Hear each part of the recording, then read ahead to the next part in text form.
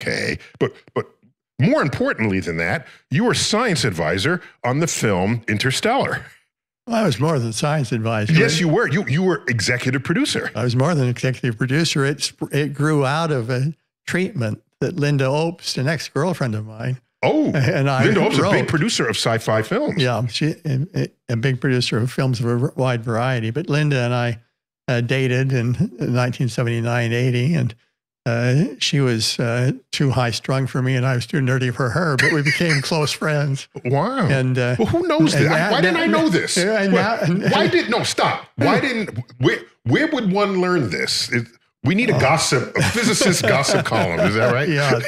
It was some years later that after Carl Sagan, who set us up on a blind date, by the way. That's how we met. Okay. Some years later, Linda called me up and